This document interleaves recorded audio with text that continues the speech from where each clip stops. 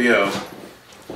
That And the hype is real on that place. North Bay, the one in Raven Republic, one of the more crafty that I had their milk something double IPA shit. It was really good. Hi. Hey buddy, what's going on? What's going on? We got Boris here, we got Brian, we got Carrie. Back there is Nikolai. Woo! Nobody has got cups, do they? I'm unrecognizable though because of my sunglasses on. We have this. No one knows who I am. Brian brought this over. This is a raspberry milkshake IPA. With habanero peppers. Habanero. Like, it doesn't have an actual name, does it? Just raspberry milkshake IPA has an actual name. That's weird. Them and Donut Monster. That one you can still get on the website, I think. Yeah. Barley, wheat, oats, lactose, raspberries, vanilla beans, Boris. habanero peppers, water, and yeast. I'm excited. I am, you know what? Freakishly excited for this beer. Fact, what was it? January 20, Collective Arts is bringing out their, what the fuck was it called? That jam one that they're making, and IPA number 5. I never had IPA number 1. Boris. I've had 2, 3, and 4, and they were all delicious. Yeah. So good. Oh, look at the color in the haze. Oh my god, the color of the haze.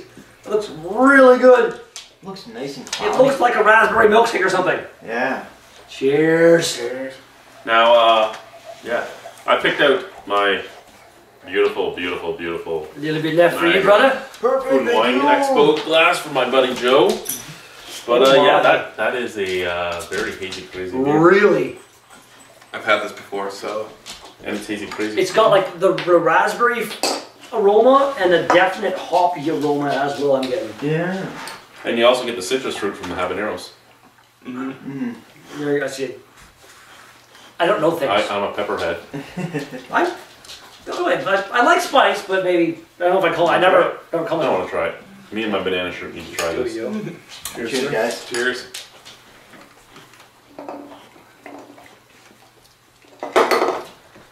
Oh wow. Oh my.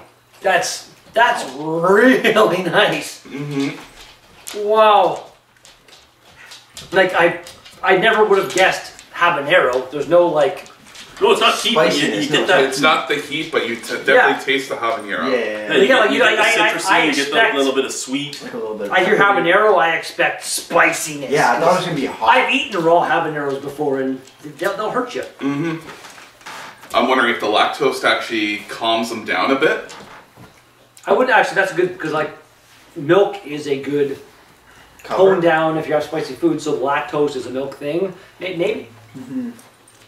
It's just this is really nicely balanced overall. I'd say.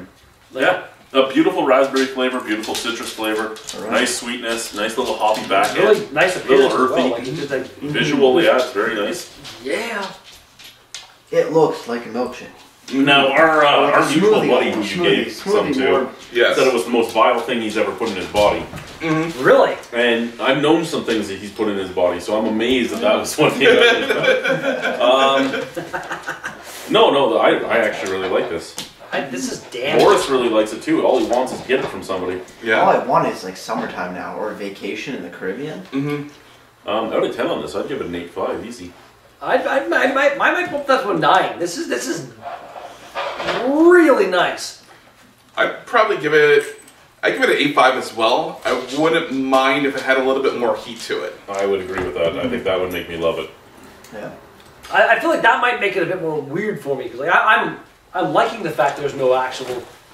Maybe I've only had 1 or 2 like heat. spicy beers. Yeah. And they're good, but they're really weird at the same time. Like it's not a thing you expect when you're drinking beer spice. Can I ask you for a big favor, Boris?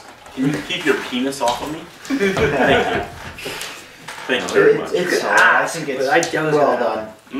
Yes, this is great. Thank you for bringing this up. Yeah, man. No problem. Thank you. Cheers, man. So many cheers. I've seriously wanted to try this beer for a while now. Collective Arts is far away from me, so. Yeah.